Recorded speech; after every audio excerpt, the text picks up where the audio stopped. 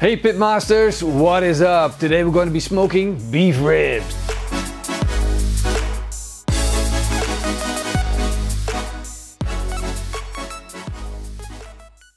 So as always, the first thing that we're going to do is fire up our barbecue. Now we're going to smoke our beef ribs on the Big Joe. This is the way we set it up the last time. Now we're going to change it into a smoking setup. I'm taking out the cast iron grill grate. Now I'm going to check to see if I have enough charcoal. I can see that now I have sufficient airflow. Now we're also going to take out the ashtray.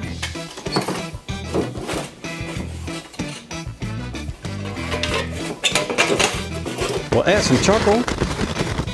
And I'm using Big Block. Just look at that.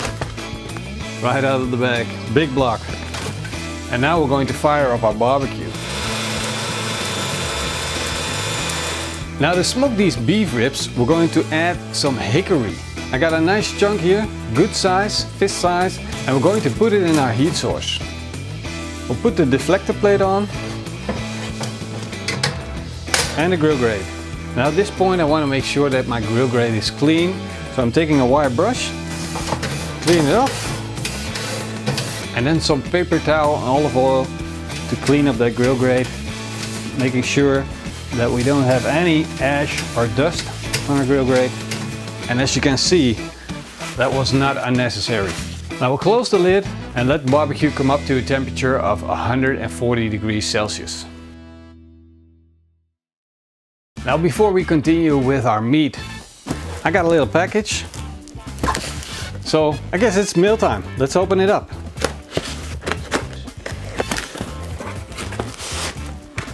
Check that out. Sauces. Dolly sauces. So it's from Jeffrey Schroeder, Dolly Foods. Thank you for sending them over, brother. I'll definitely give them a try. Now before we get this meat out, and I know you guys are gonna love this meat, we're going to prepare some black pepper. Because we need a lot of black pepper, I'm just gonna take some, put it in my coffee grinder.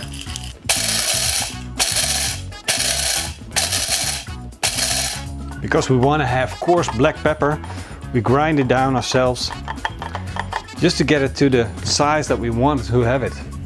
Look at that. That's absolutely perfect for our beef ribs. We can already see through the package that the marbling is fantastic. In Dutch this is called Jacob's Ladder. It's Irish Sherwood grass-fed beef. We had this beef before. It was a tri-tip and it was so tender and so delicious. So I'm really excited about this. Just gonna dry off some of the fluids. We're going to clean this up. We got a little bit of silver skin here that we're taking off. So if you look at these beef ribs, they're absolutely gorgeous. We got a big fat cap on top. So we're going to take off the fat cap because we're going to smoke it. If you weren't smoking it and you were going to do it asado style, you definitely want to keep that fat cap on, score it, put on some salt. That's going to taste amazing. But in this case, we're taking it off.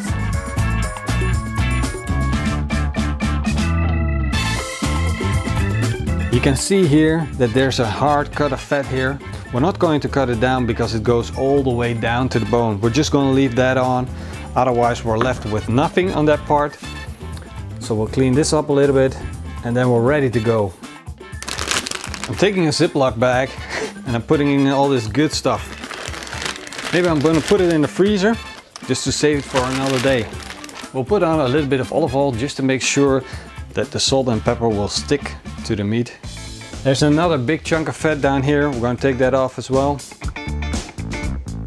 So now we'll put on salt.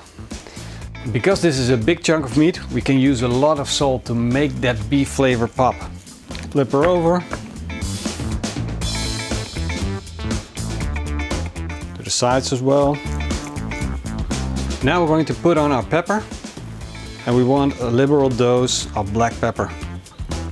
It looks absolutely gorgeous. Now it's time to put her on the grill. Open up our smoker. She goes in.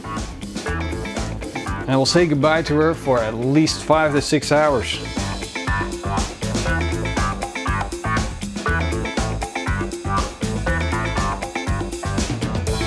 After 2 hours I added a chunk of smoke wood. Now we're at 4 hours and I just checked the temperature and we were up to 90 degrees Celsius. So we're getting close to that mark that we want to reach, 92 degrees Celsius. So now we're going to probe for tenderness and see if it's done.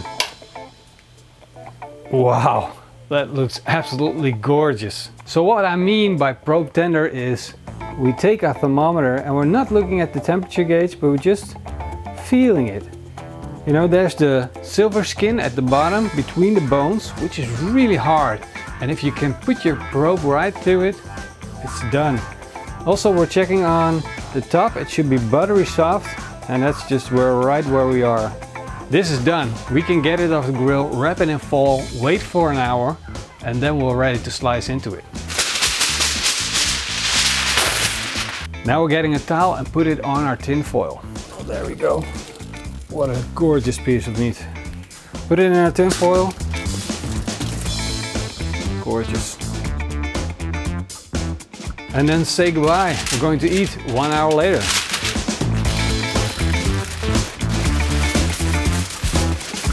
Now if this was a cold day, I would put it in a cooler box and keep it there for an hour. But now I'm just going to keep it in my tin foil, set it aside. 1 hour later, we're good to eat it.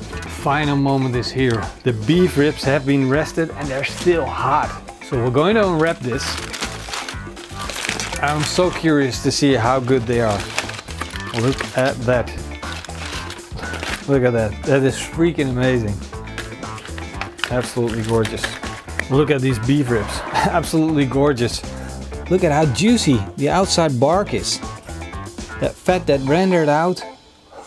Ooh, this is going to be amazing. Let's not wait any longer. Get out the super slicer and slice into this.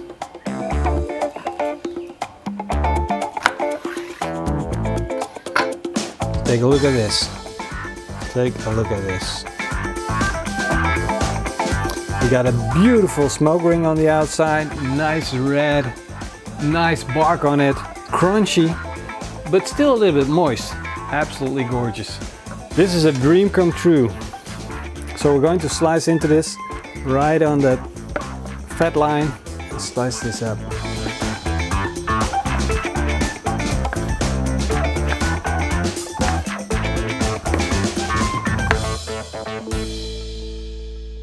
Let's take one of these out and do a quick taste test.